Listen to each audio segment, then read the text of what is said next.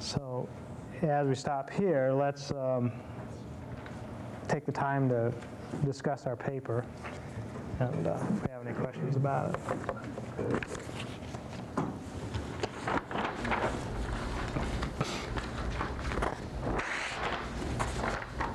This paper is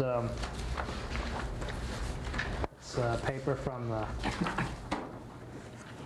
while back, about 5-6 years ago, but it does talk about some things that I think are interesting. One is that we were talking about square wave voltammetry previously, so we can think about square wave voltammetry using it in a real system. So does anybody have any particular questions about this paper and the results they talked about? What do they mean about the anodic stripping? Yeah, we have never talked about that. It's we will talk about it a little later, but let's give you a brief idea. Anodic stripping voltammetry, or ASV. The idea is that many metals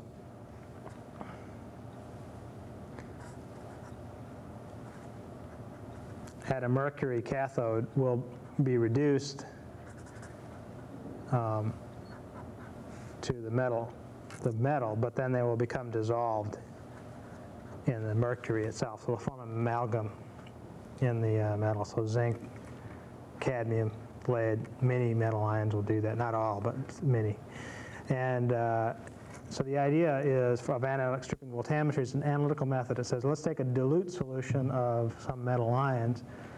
If we reduce that dilute solution for a fairly long period of time, what will happen is that you have a large volume of solution and a very small mercury volume. You'll get a concentration of species in the small mercury volume. So the concentration of metal in the mercury becomes much more concentrated than it is in the solution outside that.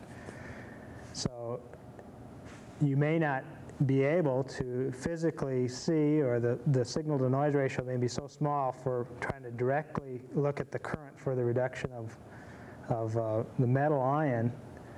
But after a certain amount of time, you've got enough in here so that the concentration is high enough so that when you oxidize the metal ion out of the mercury electrode, you get a physically large signal. So what analytic stripping voltammetry is a method they call pre-concentration.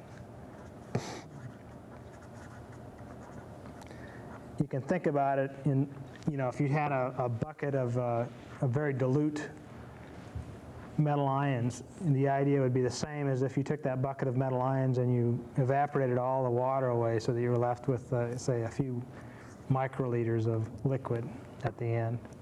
And then, by changing the volume factor by a factor of 1,000 or 1,000,000, you get that much increase in the concentration of your species. So the sensitivity increases by that ratio. And so you just would do an oxidation to get the metal ion. Now, if you did this with a voltammetry experiment, what you'd see when you did a stripping wave is that you'd be scanning positive, so you'd see a wave that would look something like this. There'd be a peak in the signal, and the peak would be reflecting the fact that you've stripped out the metal ion, and because the metal ion, there's a finite amount in this small mercury drop, it can all be removed, rather than usually in diffusional systems we talk about semi-infinite conditions. Here we don't have a semi-infinite condition. We can actually physically remove all the metal that's in the mercury drop. And so what you see then is that you'll see a wave like this, or perhaps you might see a wave that even looks different, where you see a very sharp drop to zero when all the material is depleted in the mercury. So it's a method in general for sensitive metal determination, and it's a method that's usually very inexpensive, and it's comparable in accuracy for certain metals for things like flame ionization, or not flame ionization, but atomic absorption spectroscopy and inductively coupled plasma methods, which are much more expensive methods. So things like, people like oceanography, people that are measuring metal ions often use anodic stripping voltammetry because it's an inexpensive method and fits on a ship without too much trouble and things like that. You have to use, in this particular case, you have to use a mercury cathode. You don't necessarily have to use it. You could plate the metal onto a solid metal electrode, and that you do essentially the same thing. You have to make sure, though, that the metal is plated in a uniform film, and then also sometimes plated metals don't really plate down as the metals. They form an oxide or something like that, and it's difficult to re-oxidize it electrochemically to see the signal. So generally, mercury is preferred for this sort of process. What's the, they're using mercury, they call them mercury ultramicroelectrodes. What's the advantage of the ultramicroelectrode in this regard?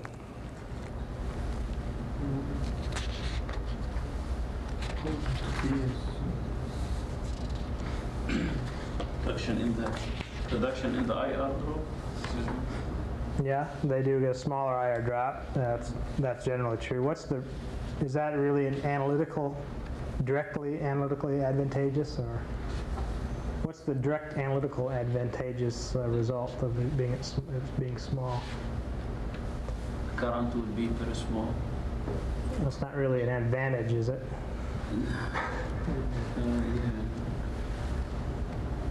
What's the bottom line in any chemical analysis?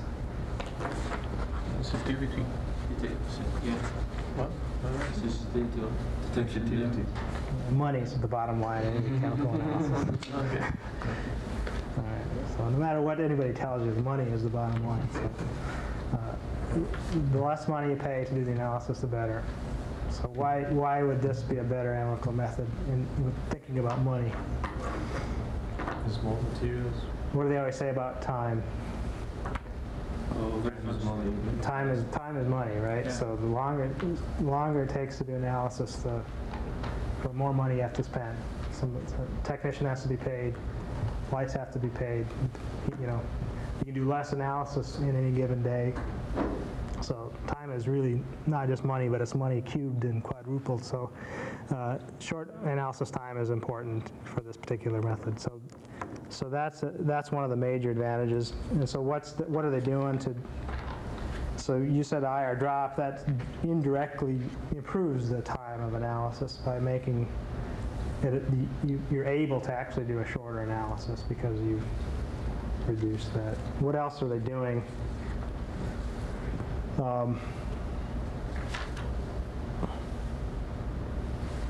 I guess. They say that the transfer rates. They can work in. They can work in media without supporting electrolytes. Right.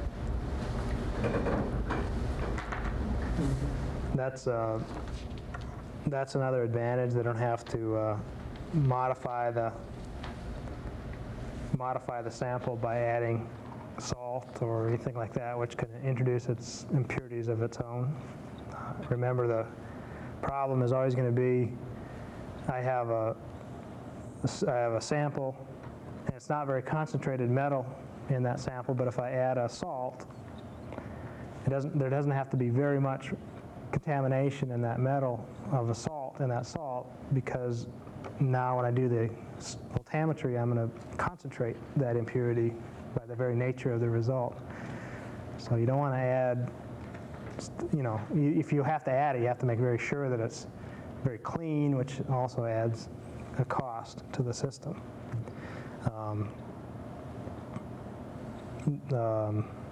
And that has to do with all kinds of things. If you add acid or something like that to the system, it's the same thing. You have to make sure your acid's very clean, or otherwise you'll have a problem. Use that advantage here in the preparation or the use of the reference electrode. It's just they didn't like to use just a normal scalable electrode because they were afraid of some leakage. That's why they. All right. Well, silver, a little bit of silver in the silver chloride could leak out, and Yeah, they use the coated one containing no internal liquid electrolyte. right. How can you prepare something like lithium coated? Well, I think what it is, it's a.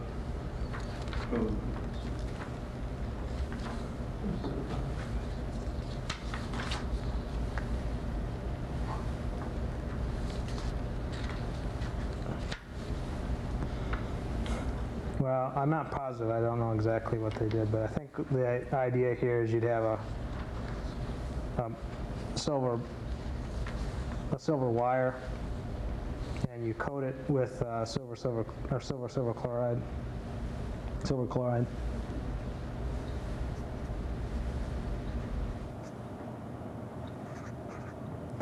And if you take that silver chloride and then you dip it in a polymer solution, you'll form a coating, very thin actually compared to that, but it would be a coating of this polymer, this so-called ion exclusion polymer. And the idea, I guess, would be that there's no internal filling solution, but the solution that's put in would actually allow ions to go in and out and solvent to go in and out. So there would be still electrical contact between those two systems that way. Yeah, so why is chloride, they were worried about chloride contamination. What's the problem with chloride contamination in this particular experiment?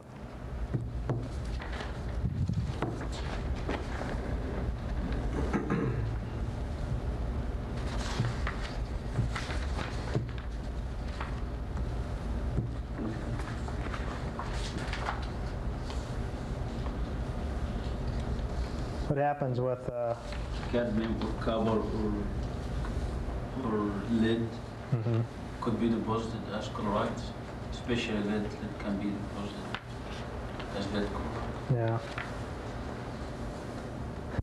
Well, what would happen?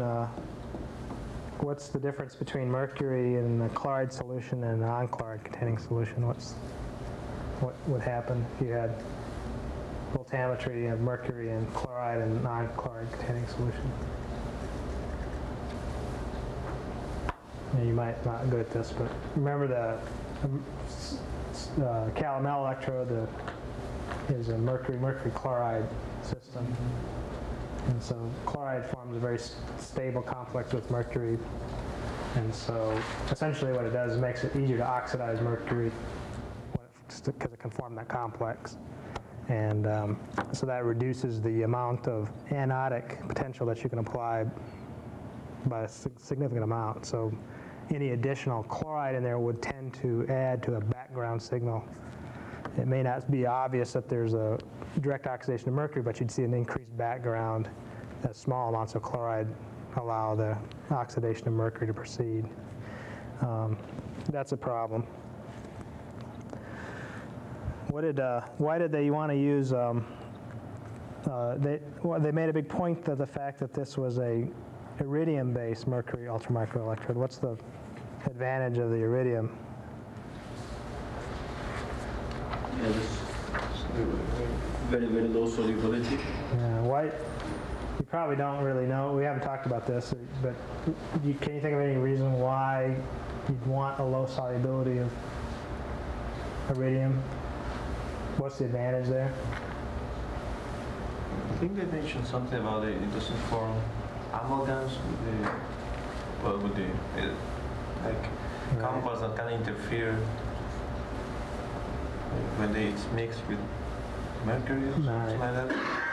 Well, you're probably all pretty aware that you can say if you put mercury and gold, you'll form an amalgam. That works out for almost every metal. It's any solid metal. If you put mercury on it, it'll form an amalgam. Platinum will form an amalgam. Even these noble metals iridium is an old metal. It forms it's one of the least amalgamating materials. And so I guess the question is, why would an amalgam of platinum or mercury be a problem? Well, they mention here that the lifetime of the amalgam of mercury with platinum or gold or silver is much shorter than it will be because of the formation of intermetallic compounds. Yeah. Anybody know what intermetallic compounds are? With an alloyed metal. Is that what does this mean? They react with the analyte itself. Right. That's the problem with anodic stripping voltammetry. The reason is that what you want to do is, when you see these peaks coming off, they're diagnostic. So they'll strip off at different potentials depending on the redox potential of the material that you're getting. And so you want peaks at different potentials because you want to, for real samples, you might have cadmium and copper and silver, whatever in there. So you want to see different peaks. The problem is, especially since you're pre-concentrating it, now the mercury has a relatively high concentration of material in the small mercury drop.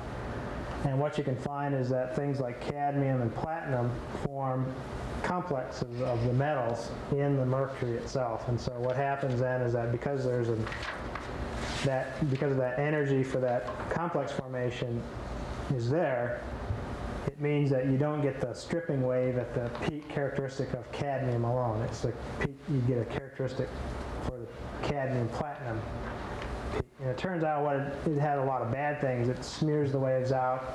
They tend to clump together into one particular point. And so a small amount of platinum won't have a problem, but if you put it on a small drop on a platinum electrode, you'll eventually see this problem. Iridium doesn't have that problem. But it actually is not just, intermetallic compounds happen for analytes that you put together in one drop. So cadmium and zinc, I think, is a good example. You get cadmium, zinc, intermetallic compounds. So if you're trying to analyze them together, you have sometimes trouble they'll stick together. What you have to do then is make sure you don't ever build up a big enough concentration in the drop to significantly form this intermetallic material.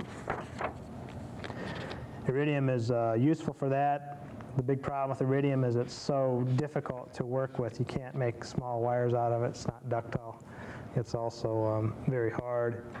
You can't, and it's very chemically resistant as well. So you notice how they made the electrode is kind of interesting. They started with a small wire, pretty small wire, 127 micrometers diameter, but that's not small enough. They want tens of micrometers or smaller. And then they etch the wire by immersing it in a platinum crucible containing a molten salt mixture of sodium nitrate and sodium chloride at 445 degrees centigrade. So that's quite a reactive pot of molten salt, and they have to go to that extreme to get a good etching of the iridium because it's so chemically resistant otherwise.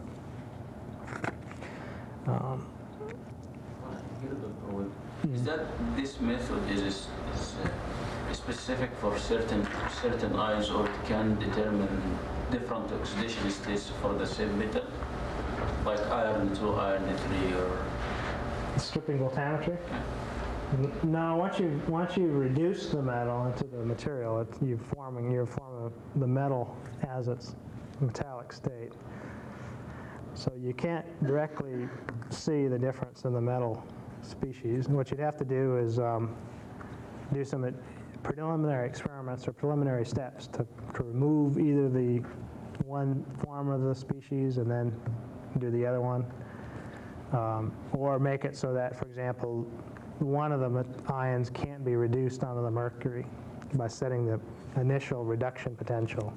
You can make sure that only one ion form of the ion would be reduced, and then you could strip that out, and then you could do it again with, say, both ions are reduced, and then strip that out, and then you can see by difference what the things were. Iron's not a good example because it doesn't form a good amalgam with mercury, but it'd be that would be the idea. And some ions are existing as either the free form or they might be bound up in some other complex. So you'd have to make sure that particularly for things like seawater analysis, you have to go through some chemical steps, usually involving acidifying it so that all the metal ions are present in a non-complex form that can be reduced at the same potential. Notice the square wave voltammetry. If you look on figure 3, that's the square wave voltammetry is not exactly the same as the Austrian square wave voltammetry, but you see the forward and reverse wave and the sum waves. You see the square, and you see that nice peak voltammogram for analysis. And now the rest of that stuff you'd not normally see, but they're showing it because they want to prove the method works, and so you're seeing more than you'd normally see. But then you can see in figure 5 the analysis for lead and copper. In this case, they're plotting anodic currents go up instead of down. That's the convention that they're following.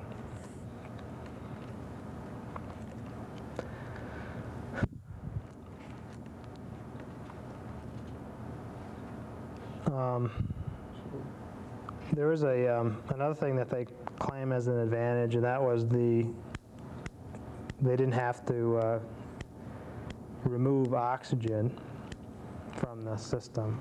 And you notice that. Why would that be a problem? Why would oxygen cause problem under some conditions?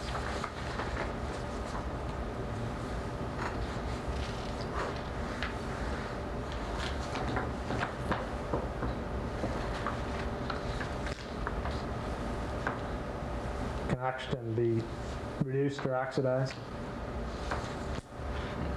Can be reduced. Yeah.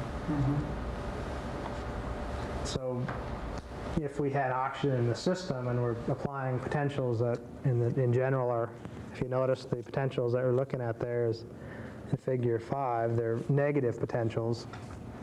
So in that region we're going to see a signal in principle for the reduction of oxygen, because that's where oxygen can be reduced. And since oxygen is continuously coming in from the atmosphere from your sample cell, it's a problem unless you specifically remove it.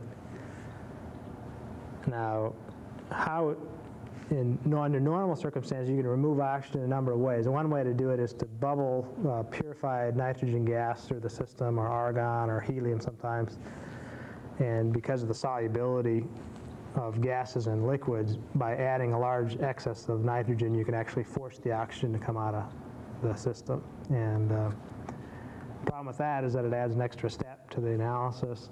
When you blow the oxygen or the nitrogen through the system with this gas, you can sputter up and spray off some of the sample, and that causes you may be have some error in the concentration that you eventually measure.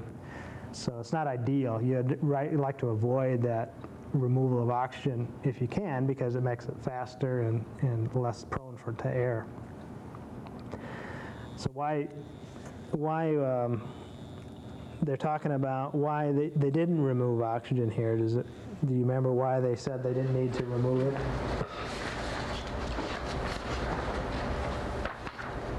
Well, the signals with and without removing oxygen were very similar for measuring lead and cadmium. Yeah, if you look on figure 1, you can see there's really essentially no difference.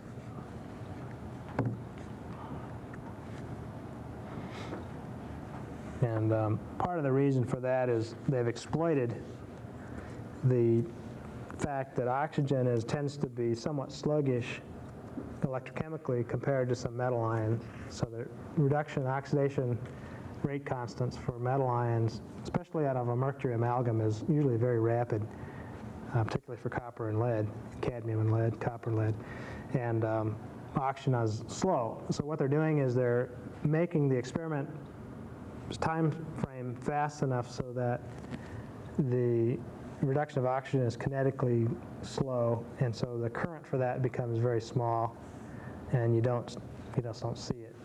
It's not part of the background. If you did, on the other hand, these conventional stripping voltammograms, you would see it, because usually the stripping rate is a few hundred millivolts per second or less, and that's plenty of time for oxygen to interfere with the electrochemistry. Whereas here they're doing square wave, because we've got a small electrode, small IR drop, that can actually do high-speed frequency measurements or high-speed measurements, and that reduces the effect of oxygen on the signal. I forget what the ones in figure 1 was, but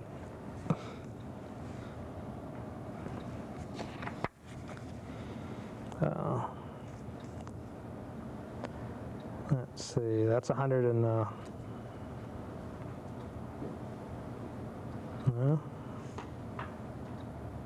150 hertz, I guess.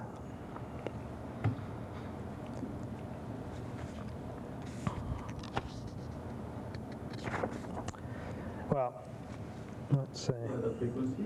Yeah. 150.